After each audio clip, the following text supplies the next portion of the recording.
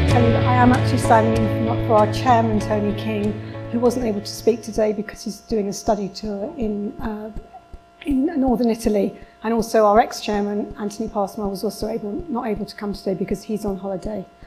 So first of all, I'd like to tell you a little bit about the group. The group was formed in 2006, but we'll hear a bit more about that later.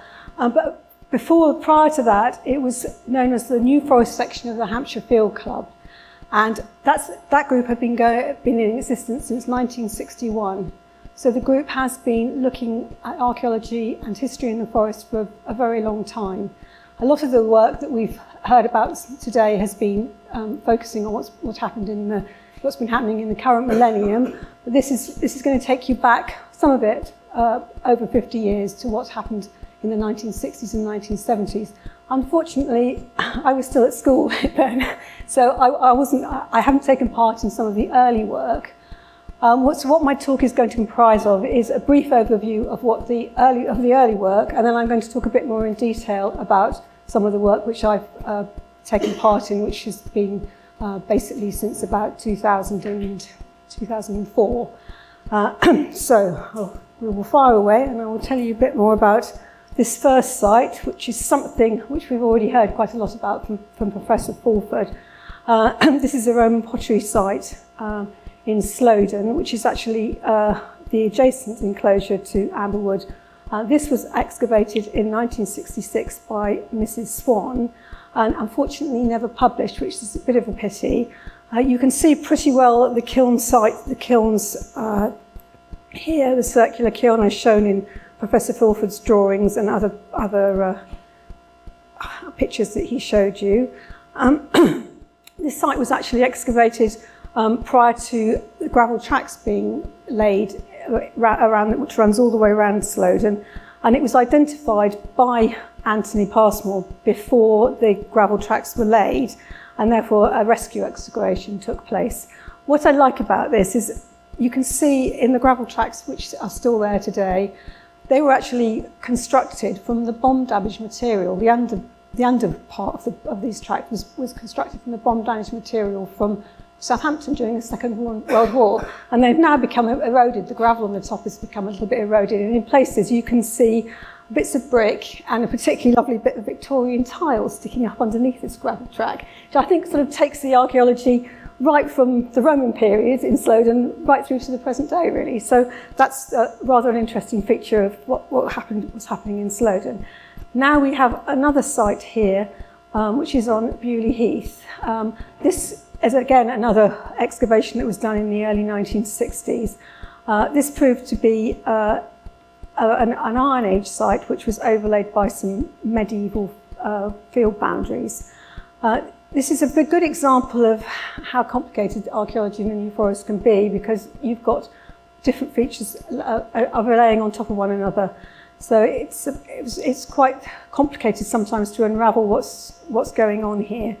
Obviously, the LiDAR, which I will talk a bit more about later on, that has been a great help in pinpointing different features and helping to unravel the situation a bit more. This is another earthwork system, which is at Horsebush Bottom, and that again shows the complications of very many different periods of occupation and work that's been done. You've got a lot of here. We've got what are field boundaries, and then here you've got a ploughed area, which was actually ploughed up during the Second World War, because quite a large parts of the forest were used to produce food during the Second World War. A particular place that springs to my mind is Backley Receded, which is up by the A31, as you probably know, and that's why it's known as Backley Receded, for that very reason. So you can see this very, very slight earthwork running along here. Now, another thing I really wanted to talk about at this stage, before I go on to some of the current work that the group's done. Steve warned me not to stand there because it creaks, so I shan't. Over the years, quite a lot of the people who have published some seminal works on the New Forest have been members of our group. Obviously, we've already heard from Richard here, and this is one of his publications. Colin Tubbs was a member, and his book, The New Forest, still remains one of the seminal works on the ecology and of the New Forest. That's really still one of the big reference tombs that you can use. And then we've also got David Stagg here, who was an archaeological officer at the Ordnance Survey later on in his career. And I know he was a great mentor of Richard's, wasn't he, Richard? Yeah. And he was also a member of the group, and he published quite a lot of the early documents on the New Forest in conjunction with the Hampshire Record Office. But a lot of people don't know that David Stagg actually did quite a lot of survey work as well. And this is an early enclosure that he discovered during the early 1980s. And you can see it's not just an enclosure. We've got a boiling site here, more about those later on, and also some remains of charcoal pits he found here. So this does give you an idea of how complex archaeology can be in the New Forest, and also different site types that you find. And this is another early publication by our previous chairman, Anthony Passmore, Verdures of the New Forest. And this is really a history of the New Forest from the late Victorian period up to 1977. He used the Verdures papers, which he acquired, I don't quite know how, but when the New Forest, the Verdures Court was reconvened in the late Victorian period, he used the Verdures papers to compile this very interesting history of the New Forest, which ends pretty well with the gridding of the forest. That's where it more or less ends, which is quite interesting. And if you don't know anything about why or how the New Forest was gridded, it's very well worthwhile reading it. It's out of print at the moment, but I think there are still quite a few copies available. As we know, Anthony has done a great deal of work on the New Forest archaeology ever since the early 1960s when the group started. There is also the New Forest Research and Publications Trust, which ran in conjunction with the New Forest section of the Hampshire Field Club. And this is a selection of some of the publications that the Research and Publications Trust has produced, all of which you've all seen we have on sale out there on our table. And I'm pleased to say that quite a few people have wanted to buy copies, and we will be bringing more tomorrow in case that we don't want you to be disappointed. But there's the top one is about the bombing range at Ashley Walk in the north of the forest. Again, New Forest Explosives is about the gunpowder and the gunpowder factory at Fritham, and also about the gunpowder factory which was at Turf Hill. And then there's Gerald Lascelles' 35 Years in the New Forest, which is again a very interesting recollections of his life as deputy surveyor up until, from the late Victorian period up till 1914. I think he ceased to be deputy surveyor. So bringing it all up to date, we still are doing publications, and this is our photographic copy we have just produced of Ancient Earthworks of the New Forest to commemorate 100 years since Hayward Sumner published this. It was a very, very short print run, and it's very hard to get hold of.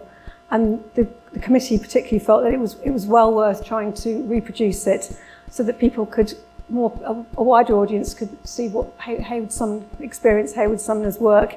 And I must say that's certainly been true, because that's certainly been going off the shelves like hotcakes. So the commercial was definitely well worth it. So, and we will bring more copies tomorrow if anybody wants to buy one tomorrow. So now, this is one of the things I was going to talk about in a bit more detail. These are some sites which there are over 600 of these boiling sites which have been found in the New Forest, most of them found by the group over time since it's been in operation. I don't know whether, thinking about Steve's diagram about the pyramids, I'm wondering how many people would like me to explain about how a boiling site works, because they are very specific to the New Forest, although they would have been found in other parts of the country. Would you like me to explain what's going on here, or would you rather we just moved on? Okay, well, first of all, let me say that boiling sites because the New Forest hasn't been under the plough like so much of the country, they still remain in the New Forest, which is quite unusual. They probably would have been all over the country at one stage, but they've been ploughed out. I know that Frank has said that you do find them in Ireland quite a lot, and I've been to Orkney where you can find them, and also know that Shireen here did discover one in North Hampshire, didn't you, quite a while ago. Basically, this is a Bronze Age site, and this is how people boiled water in the Bronze Age. What they did was they set a trough quite close to a spring, and then the trough would fill with water. They would then make a bonfire fairly close by and collect flints. And they would put the flints on the bonfire, the flints would heat up, they would throw the flints into the water, and the water would then heat up from the heat of the stones. Now, the remaining archaeological evidence on the ground is quite ephemeral, because all you find is something called burnt or calcined flints. And Shireen and Wendy are going to pass around an example of burnt or calcined flint for you all to have a look at, so you can see what it looks like. I'm sure there are some people, like Dr. Ebel there, who know what calcined flint looks like, but not everybody does. So I thought we'd pass it around, and so does Lawrence. But there are one or two people who won't know, so I thought it was worthwhile passing it around, especially as Professor Fulford also passed around an example. I thought, well, I'm in good company there if I pass that around. So basically, all you're going to find really is a crescent-shaped area of this flint. If you excavate, as such as this example here, which is at Millisford Bottom, you will find the remains of the trough encircled by all this calcined flint. And there are many, many sites like this to be found all over the forest if you know what you're looking for, but they're pretty tricky to find. And they don't show up on the LiDAR, which is one thing that we all know about, isn't it? But there we are, that's just the way it is, isn't it? So that is what a boiling site is, dates from the Bronze Age. The other thing of interest is that there is a lot of debate about what they were used for. Some people think that it was for cooking food. Other people think it was a sort of sweat lodge, such as you have in Scandinavia now. And I was told recently by somebody who was explaining to this about, they said, oh, they still do that in Bhutan. They still use that method of heating water so that they can wash. So maybe it is for washing, but I'm not sure. The judgment is out for me, definitely. So on the right-hand side of the slide, you can see this is some experimental archaeology which the group undertook probably in the 1990s, I think it was, to try and see how the boiling site would have worked. As you can see, there's some rather peculiar headgear, and that was because apparently it got very hot. And it was quite tricky to keep throwing your stones in. And it was also filmed, and occasionally the film does get shown to the group of the boiling site, the experimental archaeology boiling site in operation. So that's a little bit about boiling sites. And now we will move on to the Great Storm of 1990, which was mentioned by Stephen in the previous talk. A lot of fuss has been made about the storm of 1987 because it's the 30-year anniversary over the last few weeks, haven't they? But a lot of people perhaps don't realise that we had another really bad storm in 1990, and that did affect this area probably more, I think, sometimes than the 1987 storm. And it particularly blew over a lot of trees in Snowdon, which you can see here. And as we've already discussed, both by me and by Professor Fulford, there was this was one of the main areas for the production of Roman pottery. So members of the group decided that it was really a wonderful opportunity to find out whether there were any more kilns within Snowdon enclosure. Because what happens is, as the trees fall over, the root place is exposed, and you can find lots of bits of pottery, for example, waster pottery, which would indicate that there was a kiln fairly nearby, or it could even have been on the site of a kiln. So what the group did was they went around marking the stumps of the trees where the trees had blown over prior to them being sawn up, and when at that time they would have been uprighted again, so that they knew where to go back and look. to investigate whether this might have been evidence of a kiln or any other archaeological evidence for that matter. And this gives you a good idea of, this is just a small extract from the survey. It revealed another, I think it was about another 12 kiln sites, as well as lots of other different kinds of sites. Unfortunately, don't ask me what all these different symbols denote, because I don't know. All I know is that there were an additional 12 kilns were found within Snowdon, but also some other kinds of sites. And I know for a fact that Professor Filford did talk about the lovely New Forest parchment ware, which is the light cream-coloured New Forest ware. And I know that they definitely found a kiln where they were producing the parchment ware. I suspect that was that pottery was produced using a very specific seam of clay, and maybe the kiln was quite close to that particular clay source. I'm not sure. That would be a suggestion anyway. So moving on now to the establishment of New Forest History and Archaeology Group, which was between 2005 and 2006. For reasons I won't bore you with, it was decided to break from the Hampshire Field Club and set up a separate group. And this is our very first report that was published in 2009. By this time I was a member of the group, and I was a member prior to that when it was part of the Hampshire Field Club. I'm still a member of the Hampshire Field Club, but I also belong to this group as well. So we're moving on. So this is the real history of what's been going on within the group now. So we have spent quite a lot of time checking the LiDAR, looking at the LiDAR. Initially, we did have a little commission from Frank to actually do some truthing on it to see how accurate it was at showing up some of the New Forest archaeology. So we looked at a few very small areas, and one thing we learned, wasn't it, that LiDAR doesn't go through holly. There were lots of little blanks on it where there were holly trees. But subsequently, of course, wonderfully, the LiDAR has been put completely in the public domain. So the group has subsequently looked at various different aspects of the LiDAR, and this is something. These are some outlined in black here. These are a couple of barrows, and there are ditches around them which were totally imperceptible and not seen before. And Chris Reed, who's one of our members, who is a very intrepid landscape surveyor, he actually went out and he was able to just about see that there was this imperceptible ditch around these barrows. So that was quite a useful thing. Now I'm going to move on to some of the excavations which I've taken part in. The group has had an annual excavation almost since its inception in 1961. But we've had a few years in recent years when we've missed out because of the complications of getting permission, but that's another story, and I'm not going to go there. This is one of the first sites that I helped excavate, which is a Roman road up at Ashley Cross, which is close, sort of east of Fording Bridge.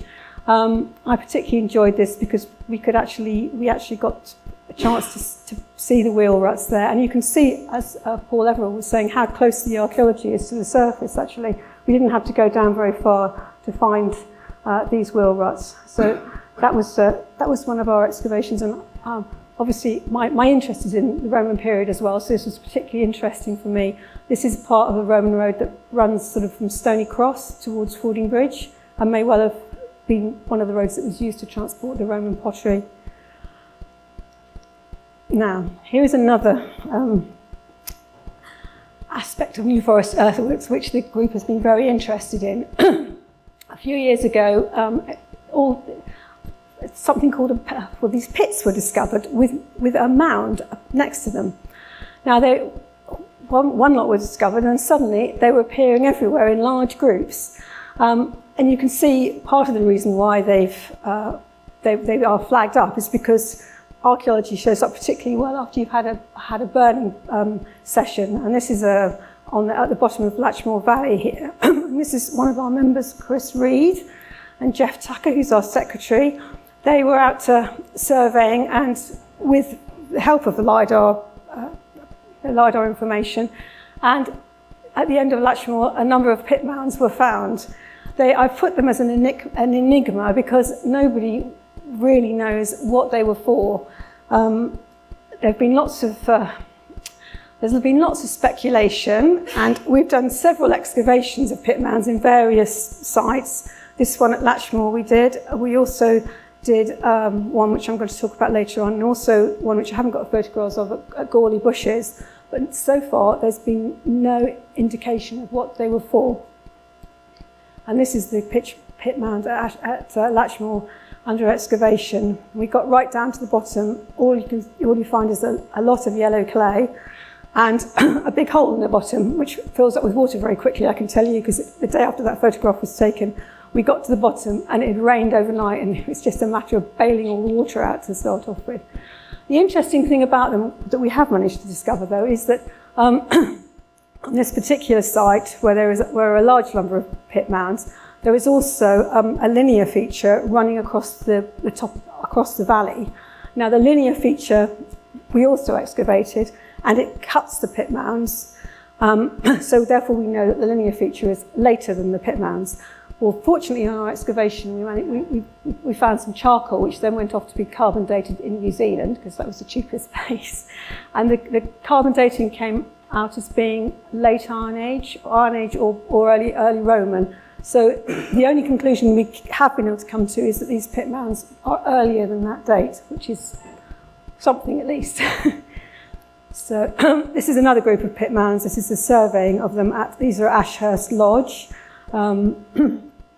This is a place where we excavated in 2012 or 2013. I can't remember which. We may have done the surveying earlier on. I think it was 2012 we excavated here. And again, it was very inconclusive. And these are members of the group, including our supervisor, Tony King here, our chairman. The site is there under excavation. And it is so interesting, I think, because there's so little topsoil on top of all these features. But again, it was very inconclusive, and we weren't able to find out any more about what the site was about. So, this is a more recent excavation we did, which was not this year, but must have been, not the year before, it must have been, it was 2015. This was something that had been identified by the survey team, who went out, and it was hoped it might have been a Bronze Age hut. But unfortunately, we found no evidence to prove that it would have been a Bronze Age hut. So it was all a bit inconclusive, but we did have a very nice time doing it. And that's one of the ditches that we excavated. Basically, we just found a lot of charcoal and burnt flint. And in fact, the charcoal was dated to the Roman period. But it is a new site type for the New Forest, which is quite good. Possibly because this is quite close to the Roman pottery sites, it may be that they were producing charcoal for making the pottery, but that's very speculative. Finally, this is this year's excavation at New Copse, which is just south of Brockenhurst. Now, this is quite an interesting site because when I've forgotten his name. The speaker this morning was talking about his excavations at Leap. I immediately thought how similar the finds were to what they found at New Copse, because we've got some Roman box flue tile here, which is most unusual, and a lot of Roman finds. So basically, it was decided to excavate this because it was there were a lot of surface Roman finds. And as our chairman is a Romanist anyway, that was a very good opportunity to use his expertise as well. So what it's shown is that basically there was a massive scatter of lots of Roman material in the trench. We certainly need to do more excavation, and it hasn't been written up yet either, so I've got no idea about what the conclusion is going to be. But there's certainly more surface finds. The one day when I was there, I managed to pick up another piece of I think it was Roman roof tile. So whether or not this is a site where they've been reusing material from somewhere else, which is what was suggested by our speaker this morning, or whether it's some other site where there might have been a Roman villa, is up for speculation. We do need to do more excavation here to see if we can find out a bit more about the site, because it is very enigmatic. But the interesting thing I would say is I saw although you wouldn't think it's still not that close to Leap, but actually you can see If you just go down the road and round the corner, there's the Isle of Wight ahead of you, so it isn't actually that far from the site at Leap. So that's the end of the story about the exciting site.